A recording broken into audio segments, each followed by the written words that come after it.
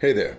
So the 2016 election was weird, in a lot of ways, but one of the ways it was weirdest is not generally discussed. The three most important contestants were from the state of New York. Trump, for better and mostly worse, is 100% Queens, New York. Hillary Clinton, fairly or not, spent some time as a New York senator. Bernie Sanders has lived in Vermont for 50 years, but if you've heard him speak, you know he's from Brooklyn. If you add all this up, this is the most power New York has had on the national political stage in 70 years. There was a time when this wouldn't have been all that surprising. New York City is now in its third century as the biggest urban mass in the country. Historically, it got a lot more bang for its buck. For 34 years out of the 1800s, a New Yorker was vice president. And for 20 years, a New Yorker was president. Back in the 1800s, it was possible to jump from the office of collector of the Port of New York straight to the vice presidency and from there to the presidency, the way that Chester A. Arthur did.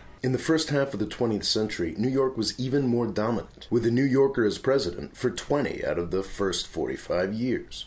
Now, anybody who knows anything about statistics can tell you that this set of data is a really terrible one to build an argument on. The sample size is tiny. And there are also a ton of other factors, like the politics of the time and the individual politicians that are really, really important.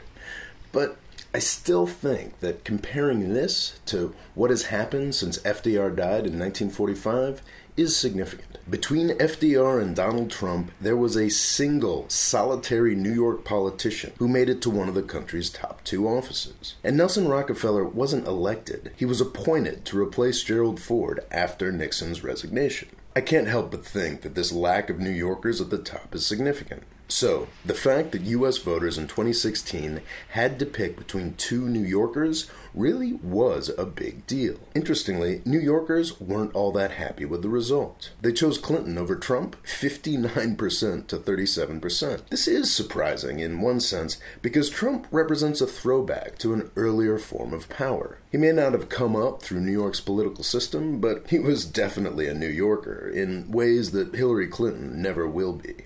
Trump is, of course, uniquely loathsome, but I think it's fascinating that New Yorkers are no longer interested in a president from New York. Things have changed. There are a lot of reasons behind New York's loss of national power. It has something to do with the hollowing out of the state of New York at the hands of Wall Street, which I've discussed elsewhere. More happily, it has to do with the distribution of economic weight and population away from the northeastern seaboard. But more than anything else, I think it has to do with a seismic shift in the nature of presidential and government power that has occurred in this country. As I laid out a couple years back, the true rulers of this country have changed profoundly. Thanks for watching. Please subscribe. And if you'd like to help me make more videos like this one, I suggest you click on the Patreon link here to find out more.